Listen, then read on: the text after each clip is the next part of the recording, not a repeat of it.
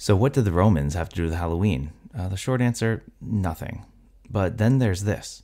On May 9th, 11th, and 13th, the Romans celebrated the Lemuria, a feast to exorcise lemures from their house.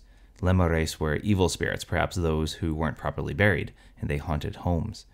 The lemur animal is named after them. So during the Lemuria, the paterfamilias, the dad-in-chief of the family, would get up, walk around barefoot at midnight, and cleanse the house of the evil ghost-like lemures by feeding them black beans, chanting, and clanging pots.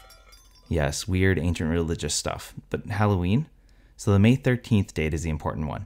On this date in 609 or 610, Pope Boniface supposedly consecrated the Pantheon as a Christian church. And the original All Saints' Day was declared on May 13th as a way to remove possibly the pagan from the Lemuria holiday. But All Saints' Day? Well, that then was moved to November 1st, the night before which we celebrate ghosts and spirits and horror. Coincidence? Yeah, probably. But it is a neat thought.